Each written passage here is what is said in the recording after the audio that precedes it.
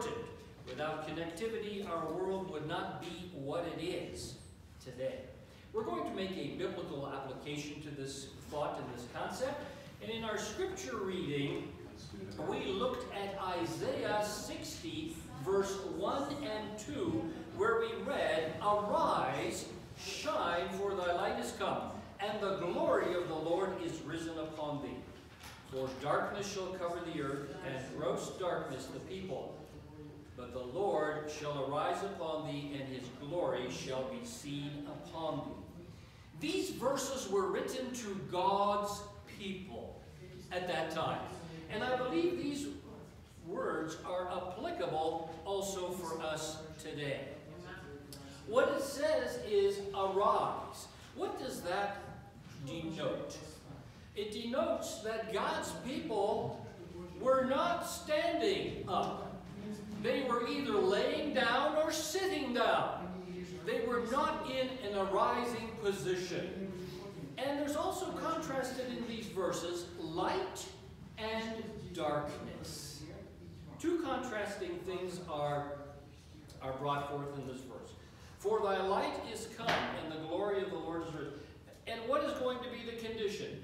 Darkness. Do we see that in our world today? We live in a world of darkness. God is calling his people to do what? Arise and shine. It ends by saying, the Lord shall arise upon thee, and whose glory? His glory shall be seen upon thee. This is my hope and desire for each and every one of you. You are God's people. To arise and shine in 2019. That the glory of the Lord may arise upon you, or may rest upon you, and that light, whose light? His light, the Lord's light, may shine through you to others. I hope that this is your desire also for 2019. The Bible says in John 8:12, "Then spake Jesus unto them, saying, Who is the light of the world? I am the light of the world." Who's speaking? Jesus. "He that followeth me shall not walk in darkness, but he shall have the light of life." Jesus is the light of the world. The title of our subject this morning is Beholding the Connectivity Challenge. You know, connectivity is really what makes this world and this modern age go round. Without connectivity, we would not be the world we are today. It would be a totally different world.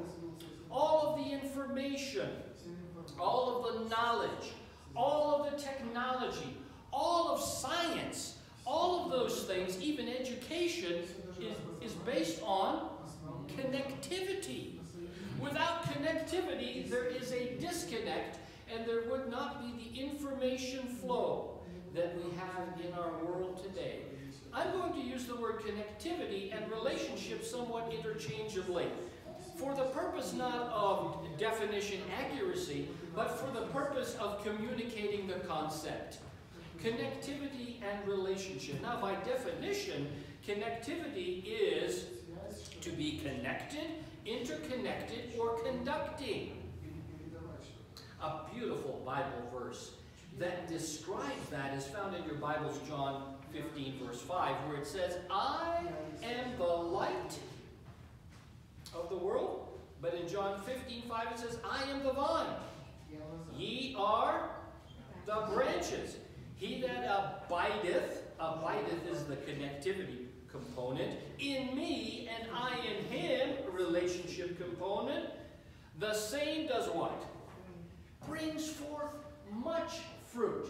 For without me you can do nothing." Without connectivity in this world, science and technology can do nothing. Without connectivity in the universe with Jesus, with heaven, we are fruitless. We can do nothing.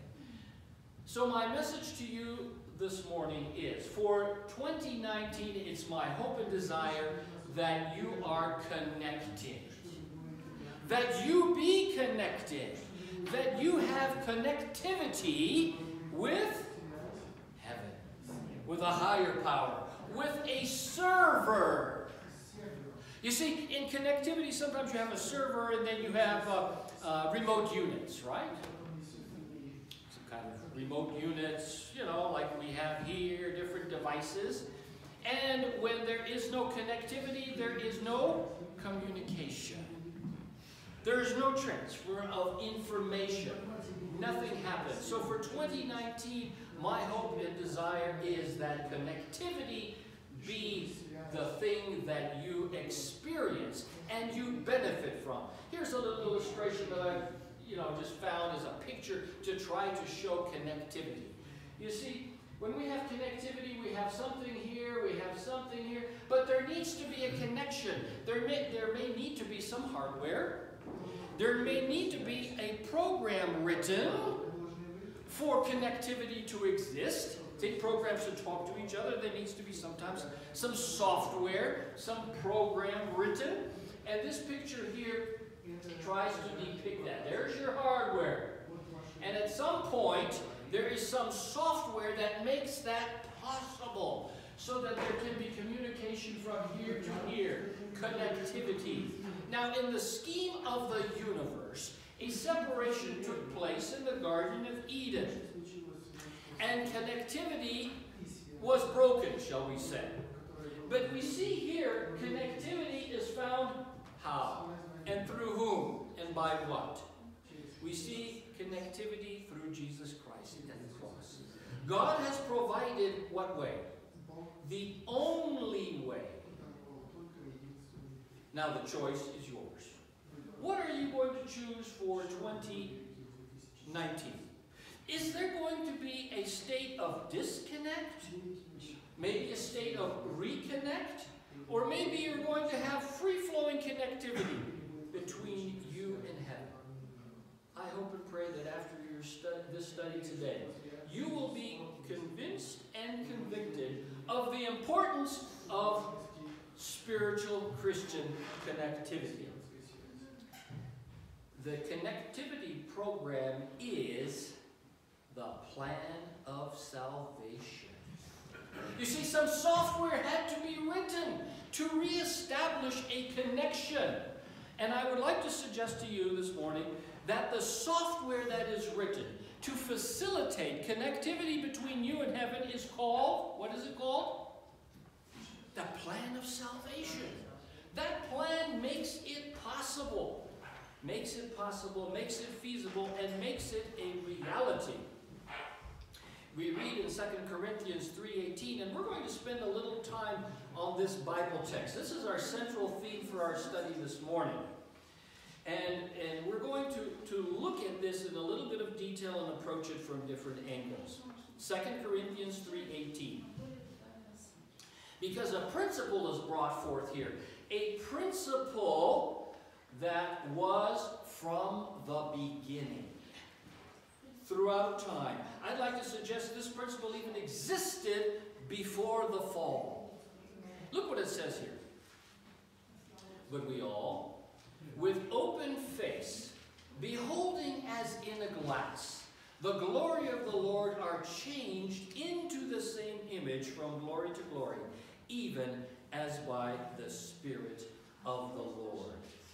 An interesting Bible text that shows forth a principle that needs to be understood for each and every one of us. Now, what does it say here in the beginning? With open face. In your Bibles, if you look just a few verses up, maybe to verse 13, you will see that when Moses, he came down from the mountain, what did he have? Did he have an open face? He veiled himself. He had to veil himself because the glory of the Lord was shining so strongly through his face. The people could not bear to see him. So what did he do? He had to veil his face. But here in verse 18 we read that with open face. Open face. See, there's something that separates us, that veils us from the presence of God. And I'd like to suggest that sin is that veil that separates, that causes a veiling to take place. Beholding as in a glass. Now, back in the day, the only way someone could see themselves is to highly polish some brass or some silver, and then use that to look into. That's the only way you could behold. That was the only way you could see how you really look like.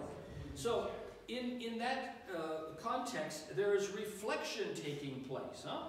Another Bible commentator or translation talks about not so much beholding, but reflecting as in a glass. See, when you look into that, you see the reflection of your image. And then it talks about being changed into the same image from glory to glory. Now, when you look into a mirror and you point it to yourself, what do you see? You see your own face. But there's a wonderful metaphor here portrayed in that verse. When you turn that mirror to the sun, and then what happens when you look into that mirror? You don't see yourself anymore. You don't see yourself anymore. Why? Because the reflection of the sun is so powerful that when you look into that mirror, what do you see? All you see is the sun. Beholding as in a glass. The glory of the Lord, what will you see? When you look into that mirror and you see the glory of the Lord, are you going to see yourself? You will only see God. You will only see that. When you direct it in the direction of the light of His glory, self is lost sight of. And only God is seen. And then this beautiful principle takes place. Change. Change into what? Into the same image. It's like when you look into that mirror that's pointed to the sun, all you see is the sun. And that's all that there is. A wonderful Bible principle, transferred from glory to glory. He will transform you into the likeness. You do the beholding, He does the transforming. You do the beholding, and He does the transforming. You see, character is a reflection of what you are looking at. Character is a reflection of what you are looking at. We're told, and I think it was in our Sabbath school lesson this last quarter, that Adam and Eve in the Garden of Eden, in their perfect state, were created in the, help me, likeness of God, right? And we read that they were going to become more and more like God in character as time went on. Remember that thought? That was a beautiful thought in our lesson. So after 100 years, had they not fallen? They have been more like God. After 1,000 years, more, as time passed, become more and more like Him. See, that principle existed before. That principle is still true today, except we lost His image, and there's a lot of likeness that needs to be changed today. But that principle is still true. Beholding causes us to change. And it was connectivity with the Creator in the Garden of Eden that would have led to that change. Man communicated with God. There was a relationship, connectivity there. The Christian battle is a battle of connection. Oh, friends, that is going to be my battle in 2019. A battle of connection. Because when connectivity is there and it's established, the principle of beholding and becoming changed is automatic. It's a fact. It takes place. It's a reality. It's an experience. You see, and this is when it will be completed. When Christ comes in the clouds of heaven, this principle, I would like to suggest to you, culminates in its completion. For we read in 1 John 3:2, Beloved, now are we the sons of God, and it doth not yet appear what we shall be, but we know this, when he shall appear, what does it say? We shall be what? We shall be like him. Why? For we shall see him, what does it say? As he is. See, when he comes in the clouds of heaven, we've never seen him that way. When he comes in the clouds of heaven, he's going to come in all his glory and majesty, and we're going to really see him how he is. And then the final culmination of likeness will take place, and what will happen? We're going to be transformed. No more sickness, no more death, all of the wrinkles, all of the disease, all of the things will remain in the grave, and those that are alive will be caught up, and we're going to be just like him. See, that principle of beholding culminates in that final look, if I might use that as a metaphor, to depict the final change that will take place. And it is a connectivity or relationship issue. That's what it is. You are transformed by beholding, not by working. You're transformed by beholding. What did I say? Character is a reflection of what you're looking at. Who you are is what you are beholding. Beholding is becoming. Oh, it's my hope and prayer that in 2019 you are becoming more like Jesus. The question is, what are you beholding? Whatever you're beholding is what you're going to become more like in 2019. And if you don't like what you are and you want to become something else, behold the perfect Jesus Christ. If I might use the eye here, just as a little example. And again, I'm using this metaphorically, and it's not to be taken literally, but it's for the purpose of understanding a little bit the concept of change. Because it occurs even in vision. You see something, it comes back into the eye, and you know what? There it is. It's not as big, it's a little smaller, but it's there. It's in your eye.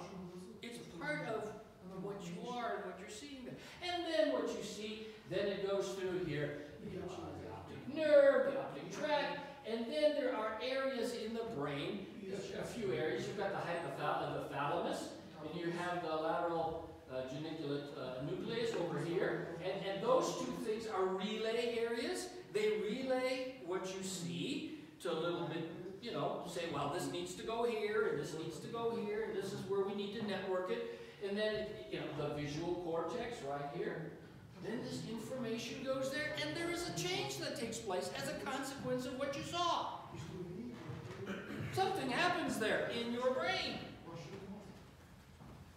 We become what we contemplate, says Plato.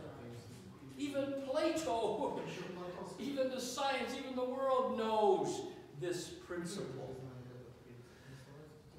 We become what we contemplate. This is something I have experienced. I don't know if you've done this before. This is a little bit of an experience. You know, if you sometimes get up in the morning and you don't feel, okay, the way you want to feel, what do you need to do? And this works. This works. You change how you think. And when you change how you think, all of a sudden you will change how you feel. You will change how you feel. I may get up in the morning and I just may not, I don't feel like doing anything. Right? I start thinking about doing something, and pretty soon I feel like doing something. Does this beholding just happen? Does it just happen? Yeah, in one sense it is. It is the gift of grace. God made us this way. There's this principle from creation, this beholding principle. It's God's gift of grace. But on the other hand, the beholding principle also involves purposeful effort. It's a gift, but it requires also purposeful effort. Some Bible text to support that. Psalm 16, verse 8. I have set the Lord always there's some purposeful effort in this Bible text. Joshua 24:15. Choose you this day whom you will serve. Purposeful effort. Powerful Bible text. Taken from the book That I May Know Him. It is a fatal mistake to think there's nothing for you to do to obtain salvation. You are to, and I've highlighted some words that are important that they may sink in. Cooperate with the agencies of heaven. There is a cross to be lifted. There is a wall to be scaled. There's a ladder to be climbed before the gate of the pearl is reached. And as you realize, and I want us to repeat these words in our minds, because I'm going to read it a couple of times. You realize the inability, weakness, and cry for help. This is beautiful. A divine voice will come to who? To you. From where? From the battlements of heaven. Say, take hold of my strength. This is such a beautiful thought. This portrays the power that lies within the connectivity with heaven. What it can actually do. Let me repeat this part again, just to re-emphasize. Yeah, there's a lot of things that need to happen. There's a lot of things need to happen. But the most important thing that needs to happen is you need to realize what? Two things. Inability. Number one. Number two. What does that mean, inability? You don't have the know-how. You don't have the capacity. You don't have... And number two, you don't have the strength. Weakness. And when you realize that, you need to do something. What do you need to do? Cry. Cry. Cry to who? Cry for help. And when you do that, there is a beautiful promise. The promise says, a divine voice will come. A divine voice will come. And what will it tell you to do? Establish connectivity. Be connected. Be connected. And receive, if you will, I'm paraphrasing now, strength from somewhere else. Oh, friend, it's my hope and desire that this principle might be a driving force for you in 2019. Since we can be saved only through the grace of God, which is a free gift, why is it that man will, to his own hurt, lift himself up in pride and take glory unto himself? Jumping down. The divine favor of the grace of God bestowed upon us through Jesus Christ is too precious to be given in exchange for any supposed meritorious work on the part of finite erring man.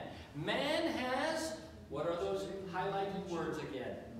Nothing in himself. Man has nothing.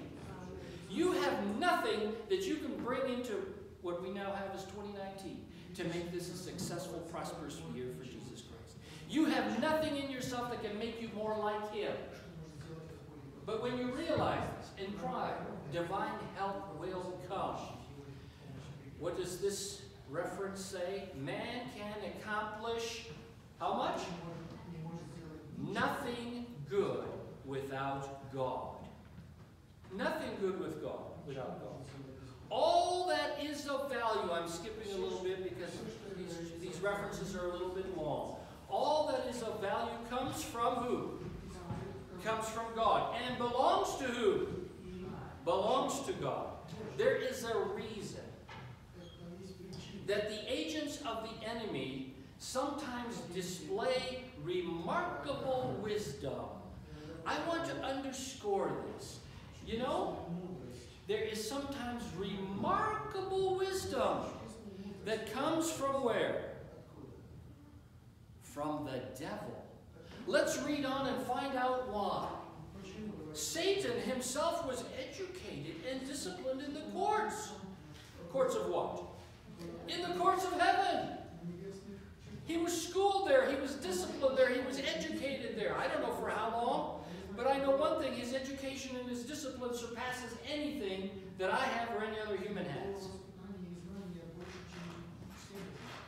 And he has a knowledge, and I blew this word up, because this principle is, I think, forgotten and not fully understood.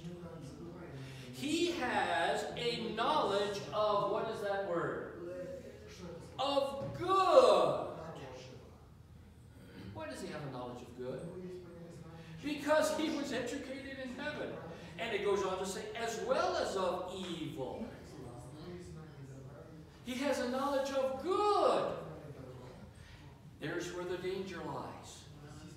The danger lies not in the evil, I would like to submit to you, but in the good that he knows.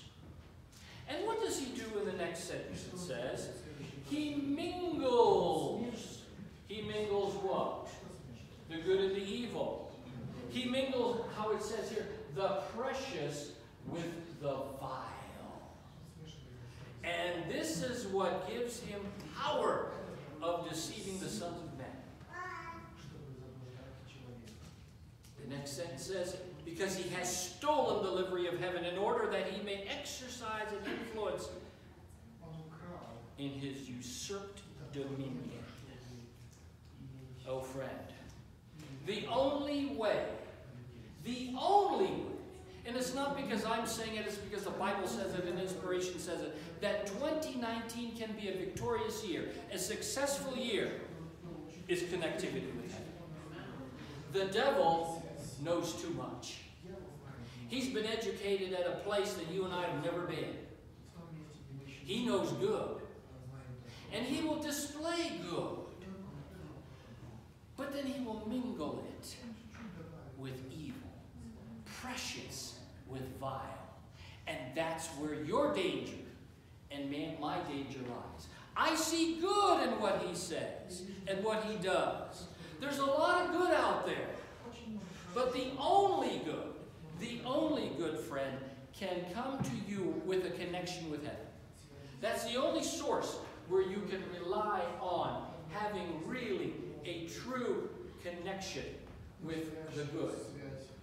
See, religious services, prayers, confession, praises, all these things are good things. You know this reference from selected messages.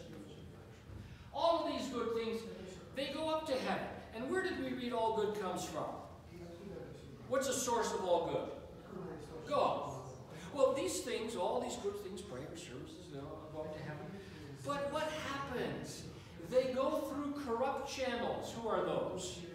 You and me. These good things. And when they go through these corrupt channels, what happens? The good becomes defiled. The very good that you and I do, the praying, the praising, the whatever it is, becomes defiled. And something needs to take place, as you could read here. They ascend, but they have to be purified by his righteousness. Otherwise, it is, what does it say here? Not acceptable to God.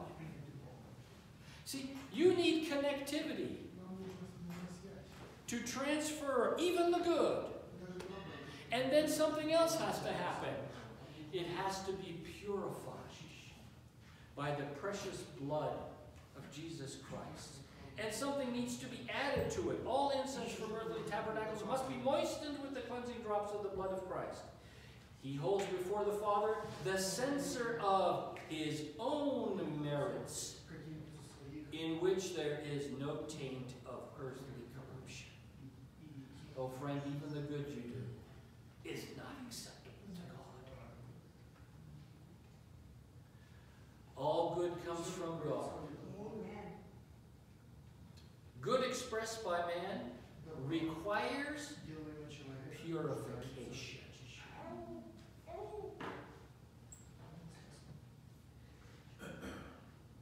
We are to do all that we can do on our part to fight the good fight of faith. We are to wrestle, to labor, to strive, to agonize, to enter into the straight gate. We are to set the Lord ever before us with clean hands and pure hearts. We are to seek to honor God in all his ways. Help has been provided for us in him who is mighty to save.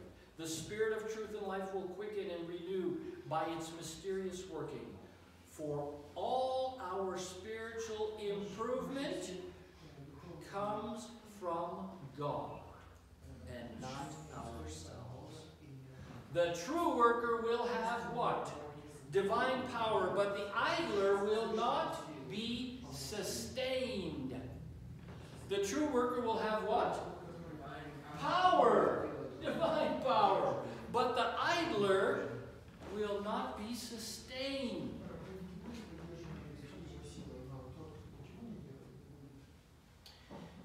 This is speaking about God's people. This was written in 1882. I am filled with sadness when I think of our condition as a people. The Lord has not closed heaven to us, but our course of continual backsliding has separated us from God. Pride, covetousness, and the love of the world have lived in the hearts without fear of banishment or condemnation. Grievous and presumptuous sins dwell among us. The church has turned back from following Christ her leader and is steadily doing what? Retreating to Egypt. Yet few are alarmed or astonished at their want of spiritual power. Doubt and even unbelief of the testimony of the Spirit of God is leavening our churches everywhere. Satan would have it thus. The testimonies are unread and unappreciated. God has spoken to you. Light has been shining from his word and from the testimonies. Both have been slighted and disregarded. The results is apparent. A lack of purity and devotion and earnest faith among us. We have not brought have we not brought upon ourselves the frown of God? Because our actions do not correspond to our faith. Our actions do not correspond to our faith. Have we not been seeking the friendship and the applause of the world rather than the presence of Christ and a deeper knowledge of his will? The red word says, examine. Examine your own heart. Choose your own course. Consider what associates are you choosing. Oh, you know what? I remember when I was young, my dad would always say to me, you know, choose your friends carefully. Sometimes he would say, you know, this person may not be really a good friend for you. Why, Dad? Because who you associate with, who your friends are, that's who you are. He would say that often to me.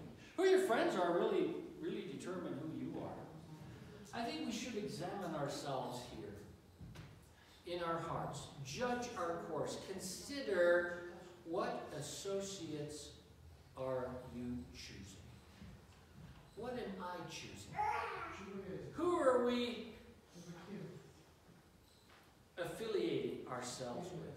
Because what we affiliate ourselves with, that is who we become. Who we are connecting with. Who we are connected with. That is what determines what we are like.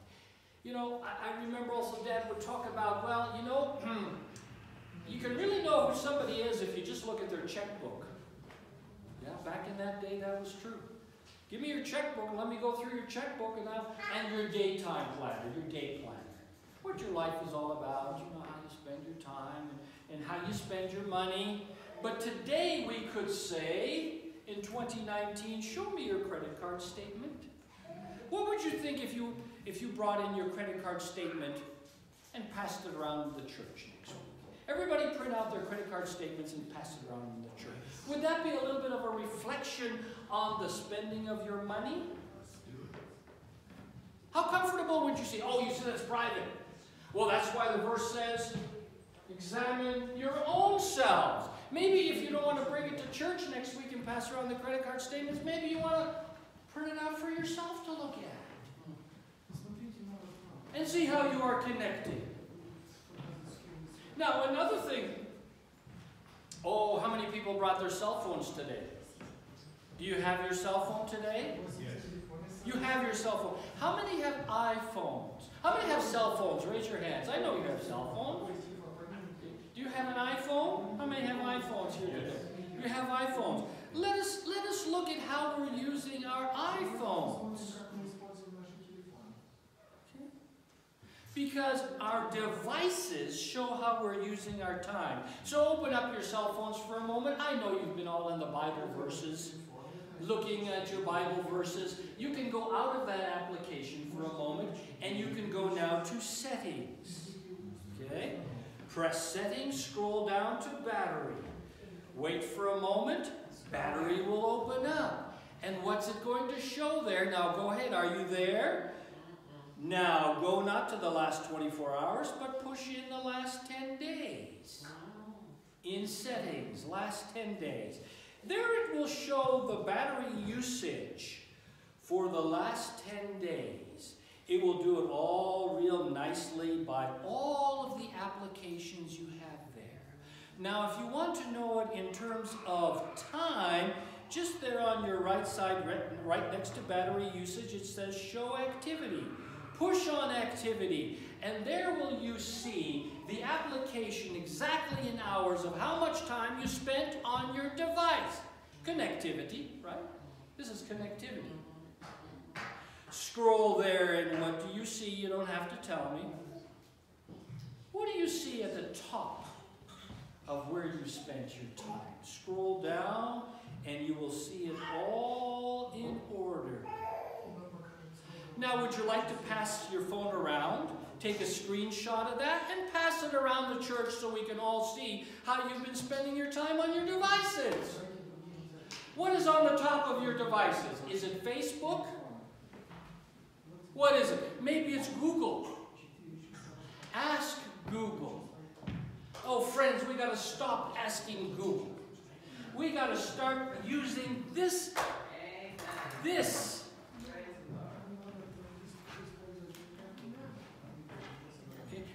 application. This application beats the Google application. Ask the Bible what it says. You want direction for your life? You don't have to ask GPS. I'm suggesting to you, and I'm speaking metaphorically now, GPS will lead you to hell. Why will it do that? Because the devil mixes good with evil. If you want to know direction to heaven, use this application, and this application has in it something that is called Divine Navigation System, DNS. Put that app in your mind through the connectivity of the beholding concept, and you're going to find the direction to heaven. Now you're still in here, aren't you? You're looking at all of the things that you did the last 10 days. Now I can share with you, in my application here, I'll make a confession. The Bible is not on the top. It's not on the top here.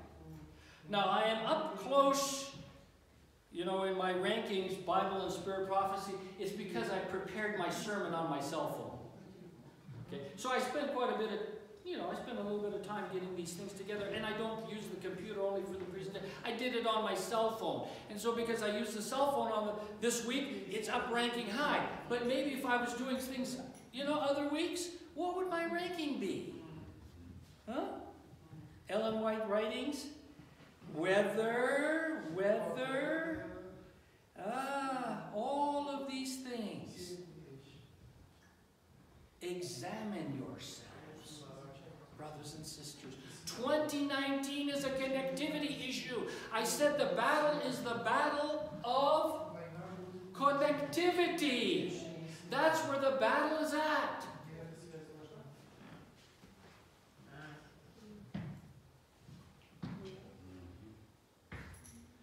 Moving on. Our only safety is found in obedience to God's word, which has given us a sure guide. And consider God's people today. They are to keep themselves distinct and separate from the world. I'd like to, again, metaphorically rephrase that. Deconnect from the world and connect to Jesus. Have connectivity there. Distinct and separate. You cannot be plugged into two things. These are not parallel screens where you can run multiple apps on the same thing. This is not how you work. You're either connected with the one or connected with the other. That's the only way it can work. That's how we have been made. It is the duty. Oh, friends, what does this say? This was written in 1861, 1 year after Adventism picked a name. SDA. That name was agreed upon by believers in 1860. They were organized in 63. So this was before that. It is the duty of every child to inquire, wherein am I separate from the world? Connectivity. I did a Spirit of Prophecy search on this separate thing, and we're going to terminate our sermon here, even though I have much more material, and I'll share it with you and continuum at some other time. There are 189 hits in the Ellen White apps that deal with separate from the world. I took the time, and that's why I had so many hours on my cell phone, and so I had a good ranking in the last 10 days. That's the only reason. And read all 189 of them. I wanted to know every reference what Ellen White said about separate from the world. In which context, what's above it, what's below it, and what's it about. And I can tell you it ranges from everything about what you think to what you eat. And everything in between. Do a search and read it for yourself. And see what it means. It is your duty. Review and Herald, June 26, 1860. The same reference says, the same injunction rests upon God's people now to be separate from the world as rested upon ancient Israel. We think we live in a different time. Yes, we do. But the God is the same. He's the same yesterday, today, and forever. He has a connectivity requirement to only be plugged into Him. And if you're not plugged into Him, you're disconnected. The first commandment says, thou shalt have no other gods. He doesn't tolerate connectivity with all kinds of things. It's Him or nothing. And if you're not connected with Him, you have no sure information database. The server is the devil, who has good, bad, and indifferent. And that's what you'll get. And what you behold is what you will become. I'm going to end just with this final statement, because it's something beautiful to think about. Because sometimes the commandments of God have a negative flavor in our mouths. We don't like commandments. We like the love of Jesus and things like that. I found this beautiful statement about God's commandments, which I think should inspire you. It says, the great head of the church, who has chosen His people out of the world, requires them to be separate from the world, and He designs that the spirit of His commandments, by drawing His followers to Himself, shall separate them from the worldly elements. This is a beautiful thought. What draws them? The spirit, not the letter, the spirit of His commandments.